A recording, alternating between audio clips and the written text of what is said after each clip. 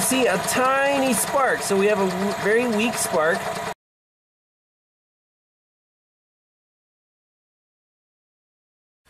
Hey everyone, welcome back to Pine Hollow out of Diagnostics. Got a mobile call for a golf cart. This is a 2004 Easy Go. It's gasoline powered. Owner says, was it flooded down, or it was in the water, in the puddle or something? In the water. And it doesn't start. Okay, cranks over, doesn't start. So first thing we do, check for spark. Now there's a little problem with the foot switch, so when you turn the key on, it'll crank. And waste spark system, you can see a tiny spark, so we have a very weak spark. I'm like, it sure looks like a bad ignition coil. Now a simple check we can do is, if we didn't see a spark, you can just plug in a test light instead of the ignition coil, just to check if we have power and control. So we expect a blinking test light when we crank the engine over. So just the 300 milliamp. Yep, go ahead. Oh, let's see here. So sometimes it cranks, sometimes it doesn't. There we go. So yeah, it's flashing. So we have control, we have power to this ignition coil. Alright, you can shut it off. So like, that's it, we're done. Order a new ignition coil. For this thing, it was over $200 for the OEM coil, but owner says he wants it fixed, so we ordered brand new coil. Here it is. Plugged it in, still no spark, or very, very weak spark. So I'm like, oh, got burned again. Sometimes you actually need to take the time and see what's going on with the voltages on both wires. There's a power and a control. So let's plug in the original coil. And by the way, owner already tried a new igniter box. I mean, that didn't work. So now we tried a new coil, that didn't work. This just shows you that that part scanner will get you every time. So let's see on the scope exactly what is going on with these wires. So coil's plugged in. We got two channels. So the red is the power feed, the white is the control, and I'm going to put a current clamp on the white wire to see how much current is passing through this coil. So we have three channels. The first channel is our current clamp. We expect about up to 10 amps on this coil, maybe 5 amps. So 1 volt is 10 amps, and then the green and the red should be the constant. Let's see here. The white, channel 2 is going to be our control, and channel 3 should be constant power. So the green should be battery voltage. Alright, Don. Okay, so we have some activity. Let's shut it off. Let's see what's going on. So let's zoom in. So we definitely have something going on. What is this garbage?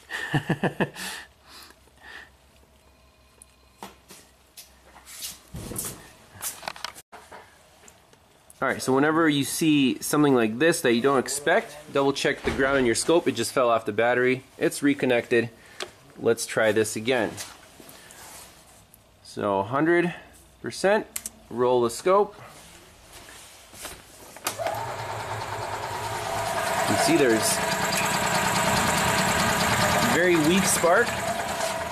You shut it off. Okay, we got a nice capture now. Let's zoom in. Here we go. So the red channel, that's our control. The green channel, I assume, I don't have a power, wiring diagram, that should be a constant battery power. You see we're at 10 volts, the control wire drops to 0. Look what happens to our feed. It looks like crap. And look at the current on this ignition coil. It's only going up to maybe 1 amp. That's not enough. That's why we're seeing a weak spark. You can see the little weak spark right there. So it looks like our feed is not able to carry the current for the ignition coil, but it was able to carry current for a small test light. Wow. It just shows you, simple golf cart, right? How hard can it be? It can really throw you for a loop. Our power feed is dropping out. Now, I already saved this. Very simple. Through a fuse jumper, I'm going to provide power to that red wire while this thing is cranking, and we'll see on the scope exactly what happens. Okay, so now I'm going to crank it and provide power to that red wire through this bypass lead. Look, it's trying to start. Look at that spark. Take that off. Weak spark. Let's see exactly what happened on our scope. Let's see the good and the bad. Good, bad. Right there, we provided a good power feed. See, the green channel is now staying at battery voltage. And look at that nice, healthy current ramp with the original ignition coil. About 4 amps now. Night and day difference. We need to figure out why this power feed is weak. It can't carry the current. And that's why voltage measurements are the key here. The ohm meter would say, hey, that power feed, you know, if you check it from whatever, the connector or the fuse, you wouldn't find the problem. This power feed cannot carry enough current for the ignition coil to make a good spark. Crazy case study. Again, no parts required, I'm sure, but we have to find where that red wire comes from. Without a wiring diagram, it might take a little while. So right down here we have the solenoid. So when you push the foot pedal, the starter slash electric motor, I guess, starts spinning the engine, and when the engine fires up, then that thing acts as a generator. So whenever the foot pedal is down, you get power on this green wire, this light green, and that goes, let's see here. This is our solenoid. The fat wire's right there. We have a fuse. Now we can check what feeds what. For example, take this fuse out and see if our ignition coil loses power completely, because without a wiring diagram it's kind of tough to know, you know, what's what. You know, it's a 20 or 7.5 amp fuse. Again, don't see any crusties or corrosion there. It could be one of these crimp terminals. Could be that. We can install a bright test light instead of the ignition coil and just kind of pinpoint that it's got to be something right here. That's my feeling. Alright, so I relocated the channel to the red wire right here just to make sure it's the same wire as on the coil, and it is, and it's attached to, it's screwed to the terminal on the solenoid right there. I'll prove that, so when we crank it we'll get the exact same dropouts on that green wire. Okay, now we need to see how that's connected. Okay, so I kind of have a grasp of exactly what goes where.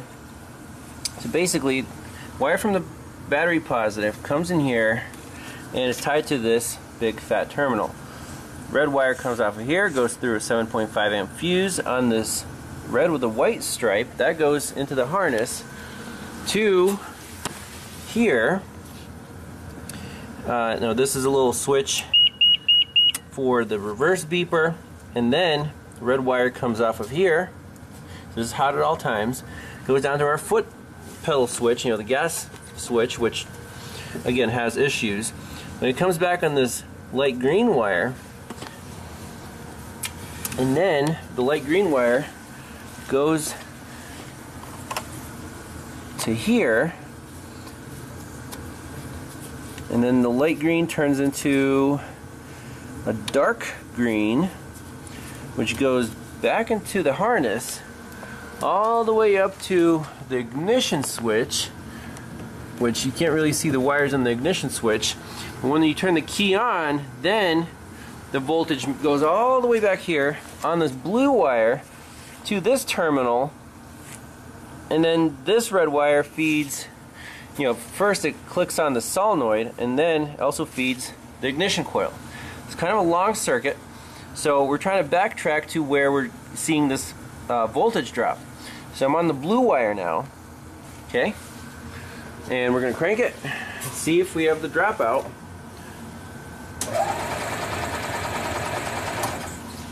Yes. So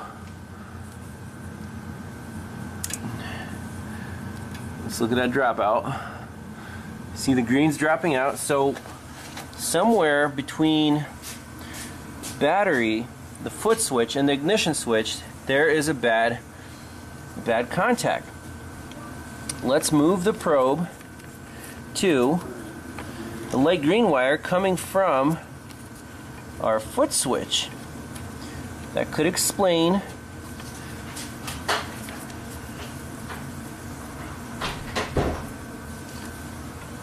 okay, so 100% zoom.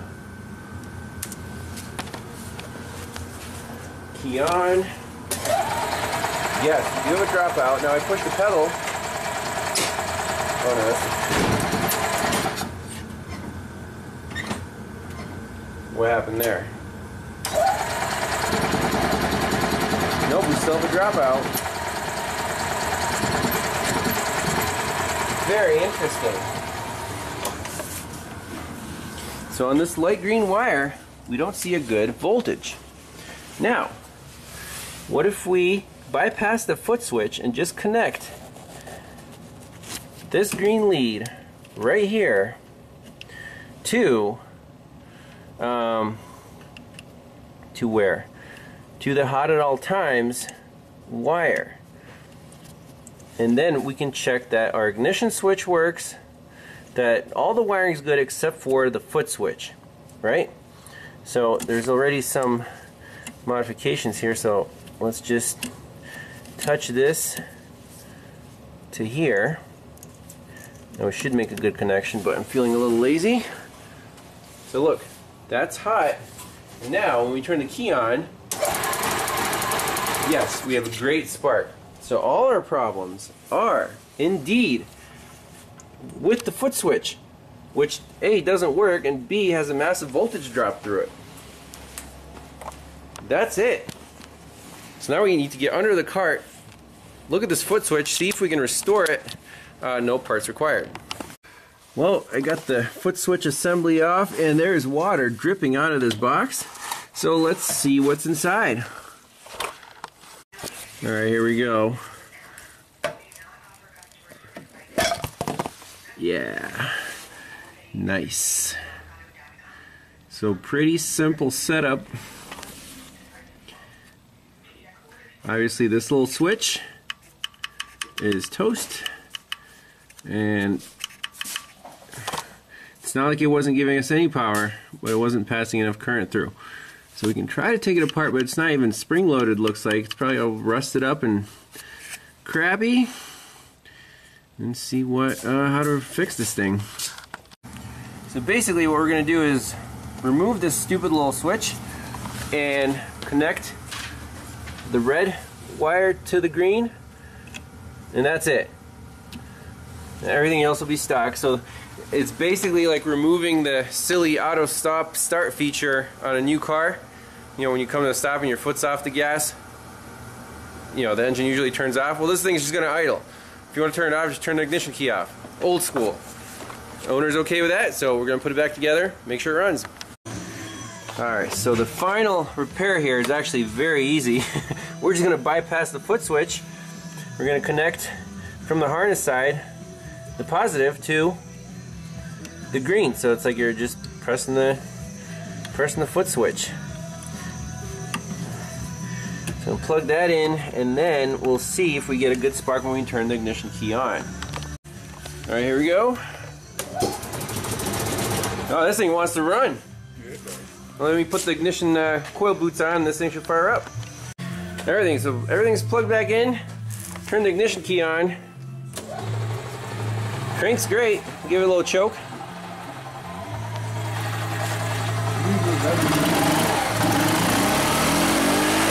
There we go, got smoke.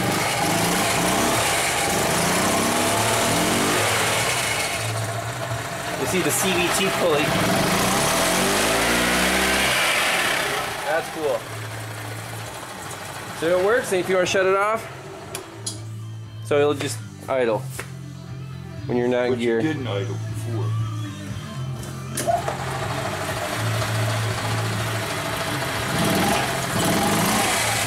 Should be good to go, Don. What do you think? All that trouble for that stupid switch. All original parts. No parts required. We just took some parts off. Extra parts. Yep, you don't need them.